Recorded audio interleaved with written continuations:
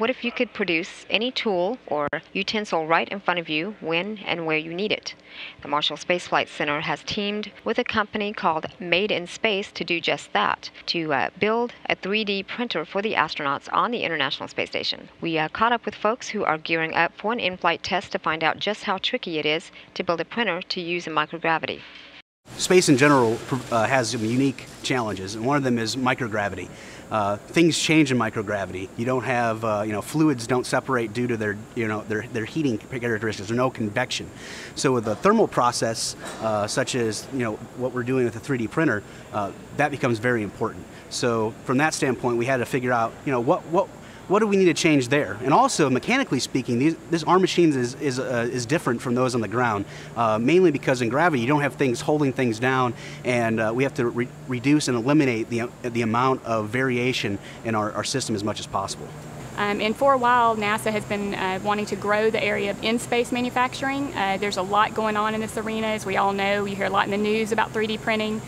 We have the way we put the handle is we have for space, which are things like currently we're printing parts for SLS, the SLS vehicle, that are additively manufactured. We call those the for space, so aerospace parts that we actually print on the ground. And then I actually work the in-space manufacturing, so all the types of things that we could use on station, but also those things that we need to develop for exploration capabilities down the road if we're on the moon or Mars or an asteroid mission. And we can test a lot of those on space station. It serves as a test bed. We learned quite a few lessons. Patience is the most important one. We had to actually analyze what we were doing in our microgravity flights with the hardware, what was changing between our commercial ones and when it went from the ground to that environment, and understand what was changing mechanically as well as the material phenomena that were going on. And we got a clear understanding of that, and we applied that to this device.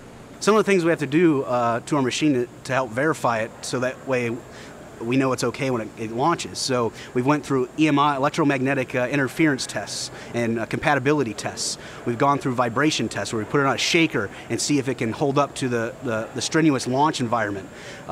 We've done emissions tests where we see, while it's operating here, what is this doing to the machine itself, the glove box, and the things around it. We've done a full circuit of integration test with the glove box, which is, just to make sure it works, because this is identical to the one on orbit. So we plugged it in, and as you can see, it's printing now. So that test was, first-hand experience. You guys get to see that it's working. The ISS is a unique platform, right? You can test things for long durations in that environment.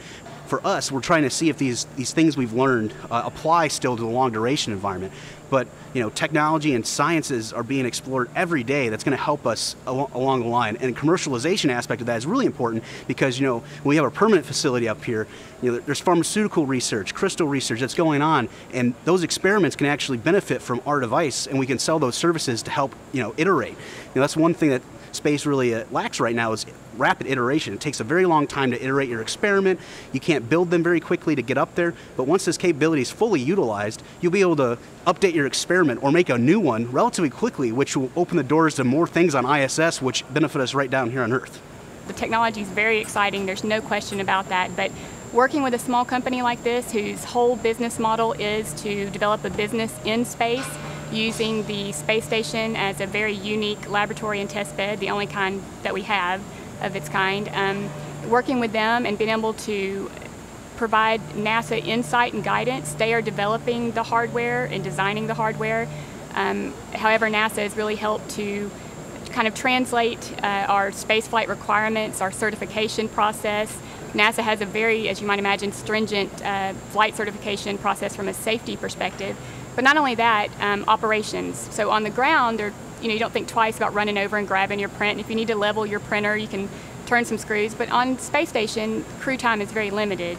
And so we really have to design in such a way that we have as much autonomy as possible. So on our flight printer, we can actually do commanding from the ground. We can uplink a file and print what we need. And we've really kind of limited how much crew interaction is needed. What I would recommend to companies that want to fly their own stuff or thinking about flying their own stuff to space station is to, address NASA directly, get some advice.